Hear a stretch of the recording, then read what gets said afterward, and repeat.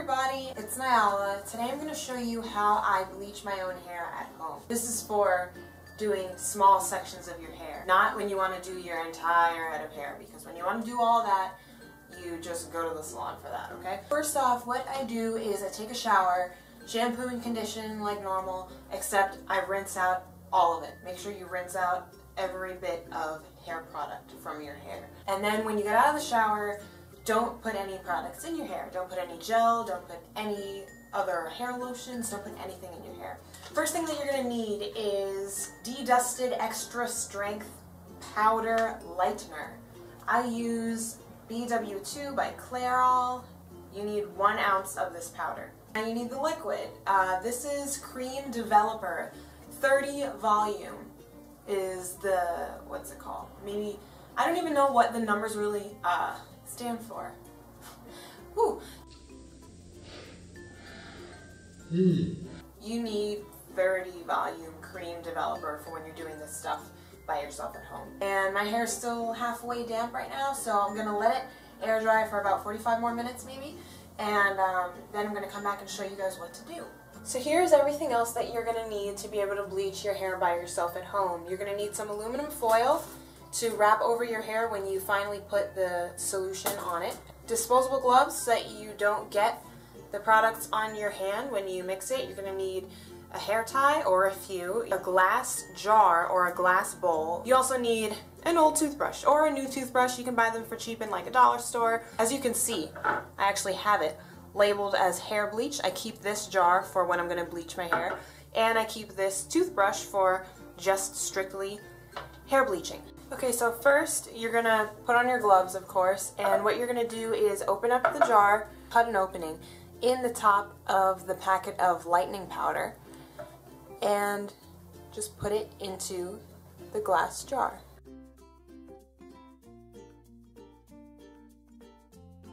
We have 1 ounce of that powder in our jar.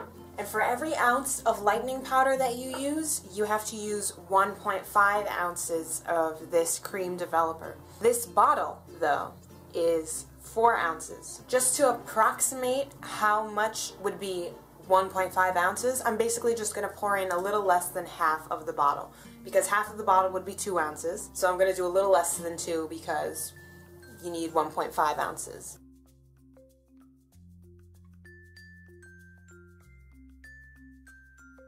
So I'm going to close it for now, get my toothbrush, and just stir this up a little bit.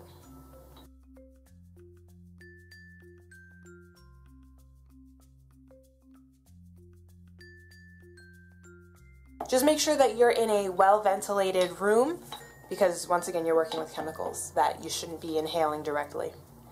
So you mix it really good for about 1.5 minutes. And this is what it should look like. It should come out like this thick foam type of consistency.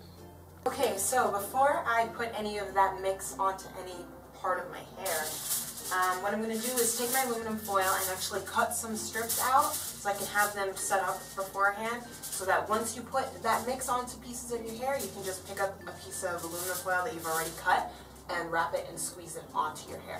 Alright, so the first example that I'm going to give you is I have this whole section in the front over here of pieces of hair that are already basically blonde. And so I'm not going to be putting any of the solution onto this part that's already blonde, because I don't need it to be any lighter than this. All I'm going to do is put it on this dark root area so that it can all blend into a big, like, you know, one long big piece of blonde. So what you're going to do is hold forward everything like this, and literally just take this foam stuff and just put it onto your hair.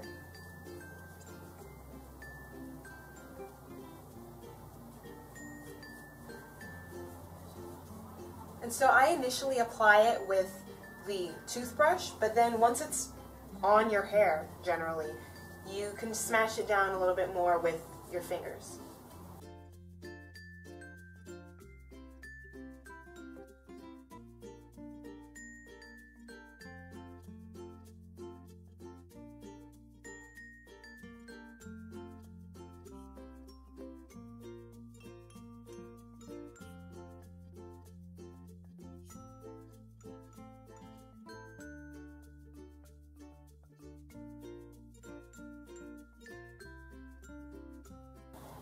So after you've basically spread the mix as evenly as you can on the section of hair, what you're going to do is take your aluminum foil and literally just wrap it on the piece of hair.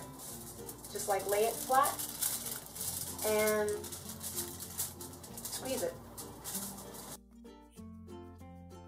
There. You're going to look like a crazy person for a little bit now. The black, dark root section of my hair is going to be sitting with this stuff on it for around a half hour, and then a half hour later you're going to come back and check it. Now you obviously have quite an amount of this stuff in your jar to use, so you can actually do a few other pieces of your hair.